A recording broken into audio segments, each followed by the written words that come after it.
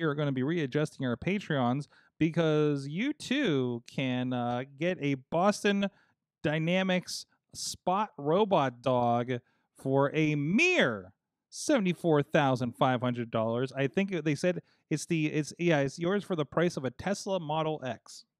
So if you want to scare your neighbors with your robot dog, or just keep your Chihuahua company, like maybe I would, it's completely, so this has been mostly in the testing phases. And of course, we know Boston Dynamics was LinkedIn. I'm sure they still are now that they've been sold off by I almost said YouTube, Alphabet, Google.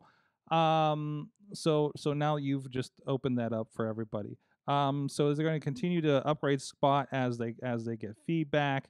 If jeez, I I want to see what people do with this now that it's kind of in the hands of more than the testers, I guess, at this point.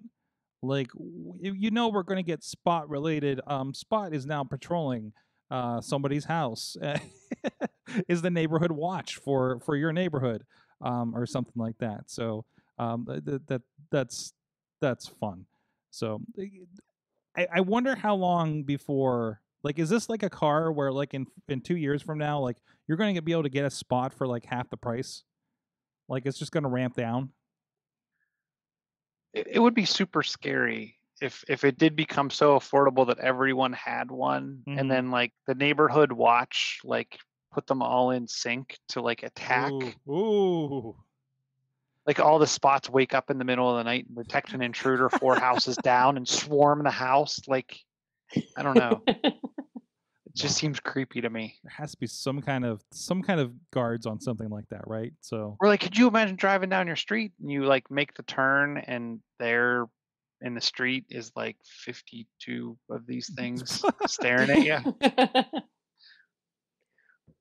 that becomes a new riot control, right? Uh, actually, probably make a little more sense.